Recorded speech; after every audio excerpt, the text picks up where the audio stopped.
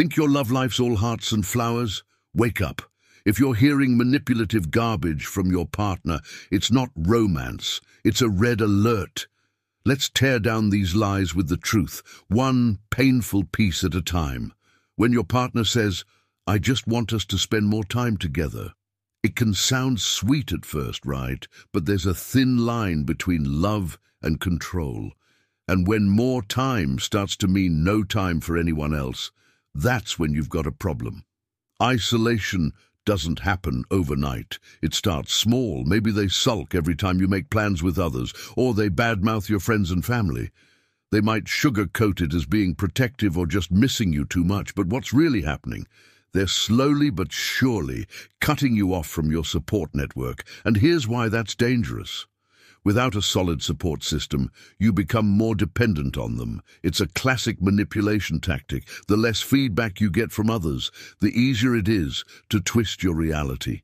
This isn't just about being possessive, it's about power and control. Recognize these signs. If so, it's time for a serious chat. Communication is key.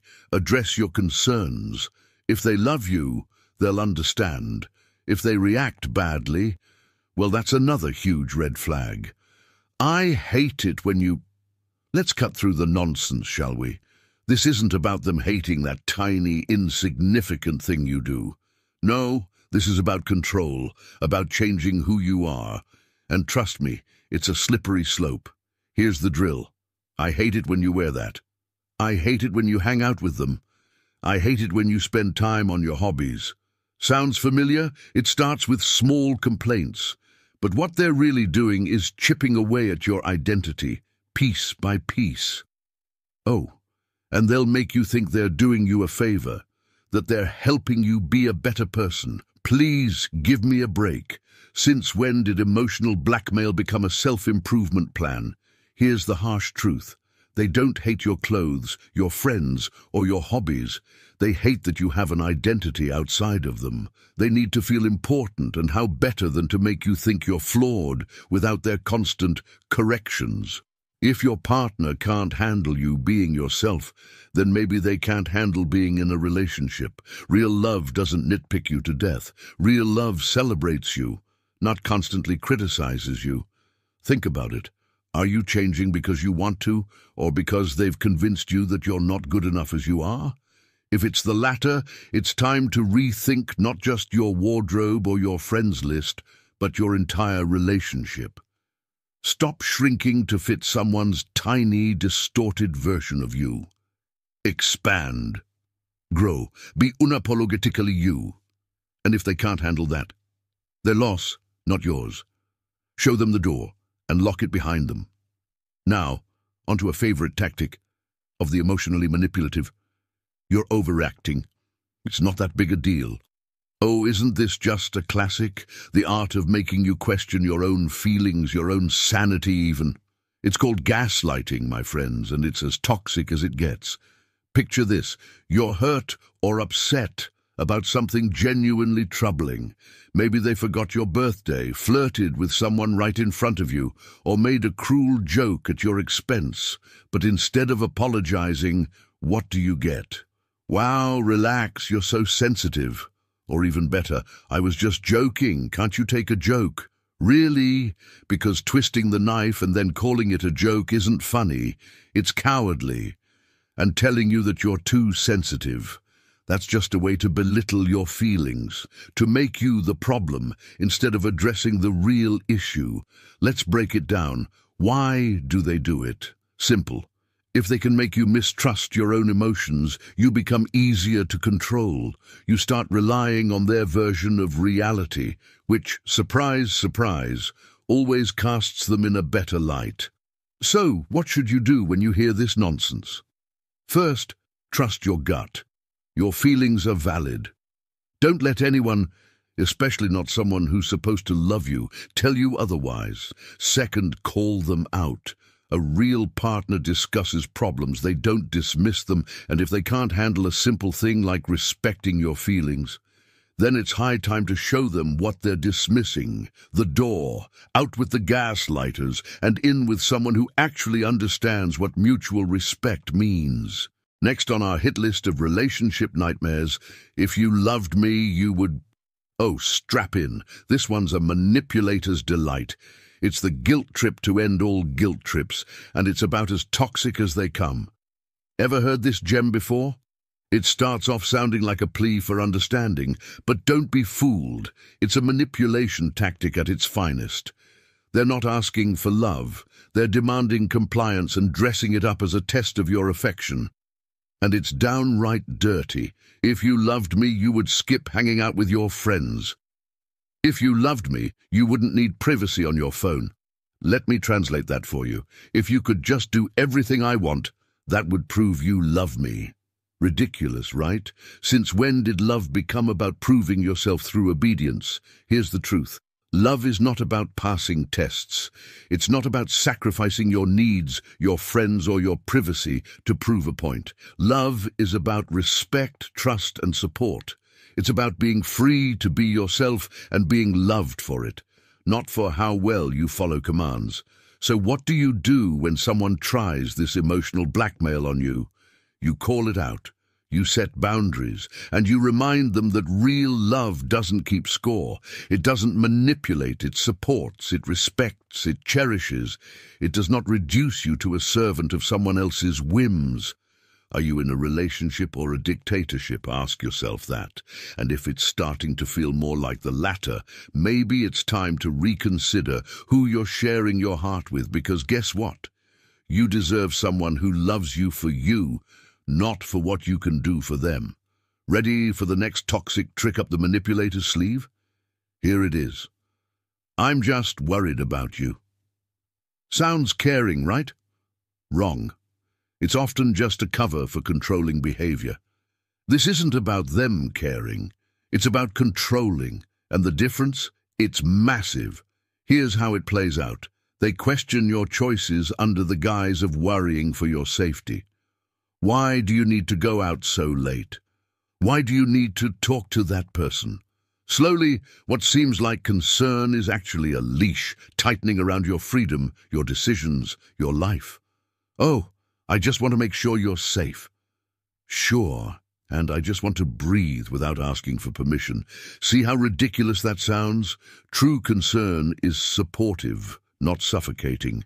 It's about being there when you need help, not policing your every move. There's a fine line between caring and controlling, and once someone starts crossing it under the banner of worry, it's time to pause and evaluate.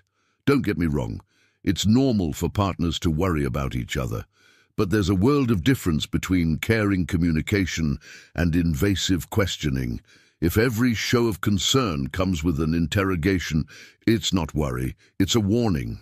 Ask yourself this: are they treating you like an adult with your own judgment, or like a child who can't be trusted? Are you a partner or a project? Love respects autonomy. It doesn't smother it under the pretense of protection. All right, let's roll right into another big red flag that might be flying right under your radar. You owe me. This isn't about keeping a healthy balance in your relationship. It's about keeping score. And let me tell you, that's a game you can never win. Ever done something nice just to have it thrown back in your face later? Remember that time I did this for you? Now you owe me. It turns relationships into transactions. And who wants to be in love with an accountant tallying every gesture? It starts innocently enough.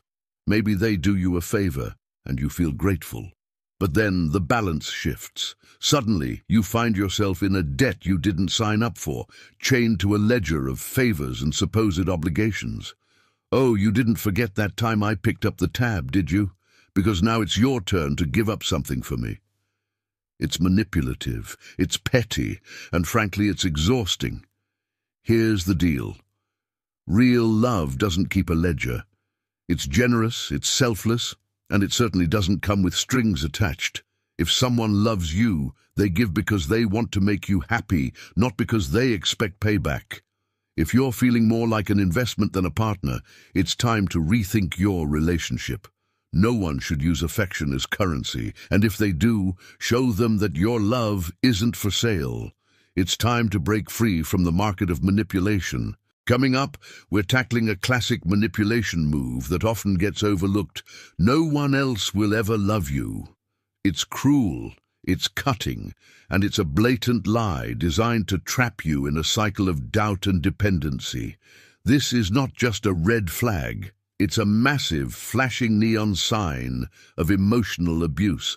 When someone tells you that no one else will love you, what they're really saying is, "I want to be your only option."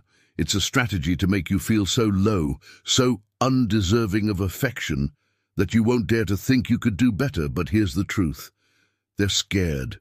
Scared that you'll realize your own worth and that you'll see through their manipulative facade.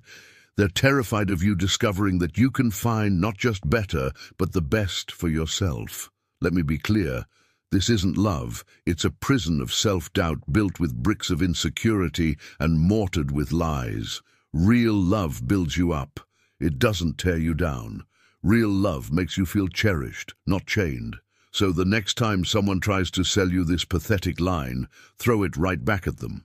Tell them, not only will someone else love me, but they will love me better, more respectfully, and more truly than you ever could. Because guess what? You are worth loving, not for what you can provide, not for what you sacrifice, but for who you are. Full stop. Don't let anyone convince you otherwise. Break free from these chains of doubt. It's time to embrace the love you truly deserve, not the scraps someone else tells you are your only meal. Next up, we're exposing another destructive lie that too many hear in their relationships. "You're lucky I'm with you." Can you believe that? It's not just arrogant, it's manipulative. It's designed to make you feel grateful for crumbs when you deserve the whole banquet. This phrase is a classic manipulation tool. It suggests that you're somehow unworthy, that you should feel lucky they're stooping to be with you. It's about power. They're trying to plant a seed of gratitude for their mere presence in your life, as if they're doing you a favor by simply existing by your side. Let's break this down. What's really happening here? This isn't love or even respect. It's a psychological game designed to keep you under their thumb. By making you feel less than, they boost their own ego and keep you exactly where they want you, grateful and subservient. Think about it. In a healthy relationship, both partners feel lucky to have each other. It's a mutual admiration club, not a one-sided charity event. Love is about balance, respect, and mutual appreciation, not gratitude for being chosen. If anyone ever tells you you're lucky to be with them, here's a tip. Tell them luck has nothing to do with it. Relationships are about choice, and guess what? You can choose someone who knows your worth instead of questioning it. Don't settle for someone who makes you feel like you won the consolation prize. You are the grand prize, and don't you forget it. Surround yourself with people who see your value and uplift you. That's not luck. That's what you rightly deserve. All right, moving swiftly on to a classic disguise for control. I need to know where you are at all times. Listen, when your partner demands constant updates on your whereabouts, it's not out of love, it's surveillance.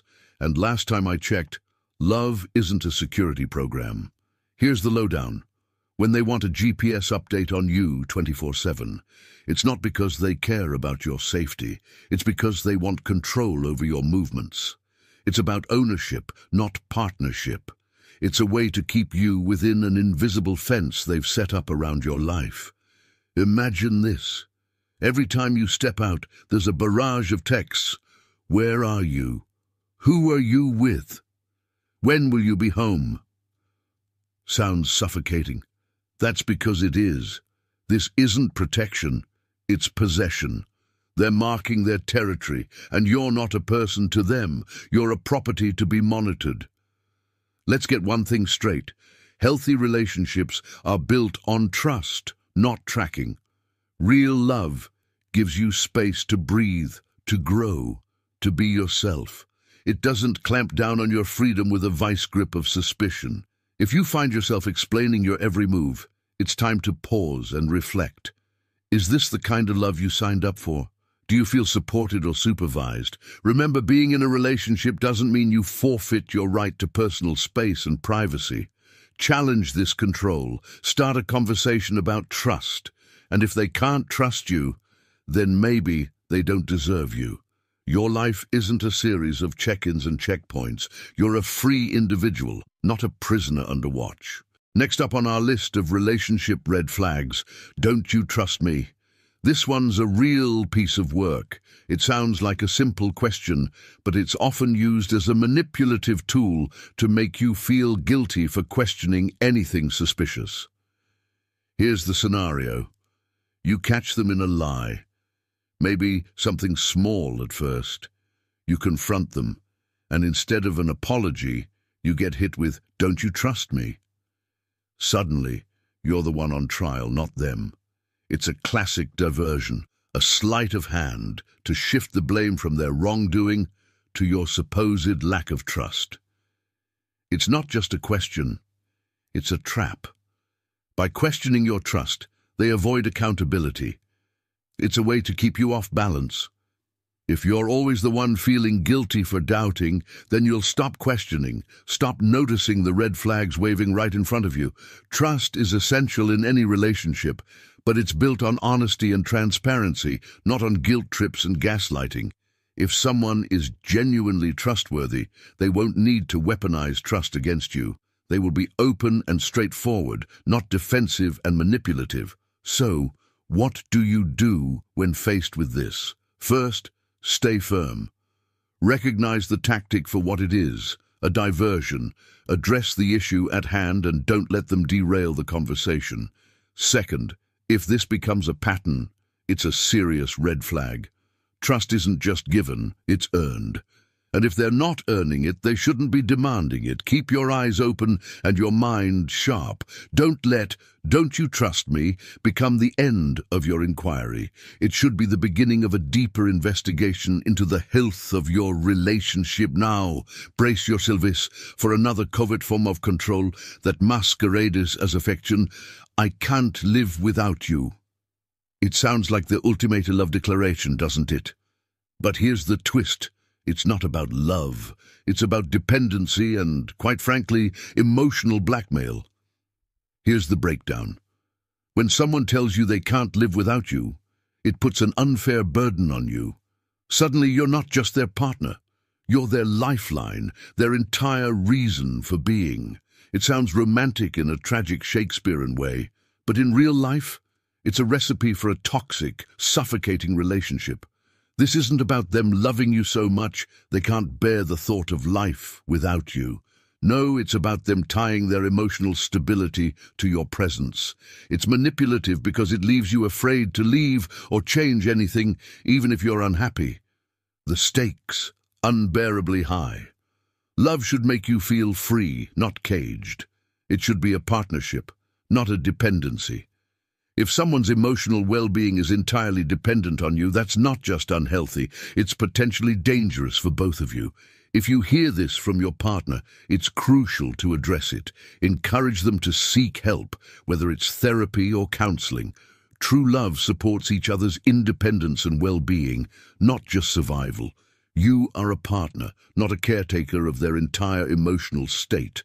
And remember, you're allowed to set boundaries. Your responsibility is to be a loving partner, not a savior. You both deserve a relationship where each can stand on their own, but chooses to stand together.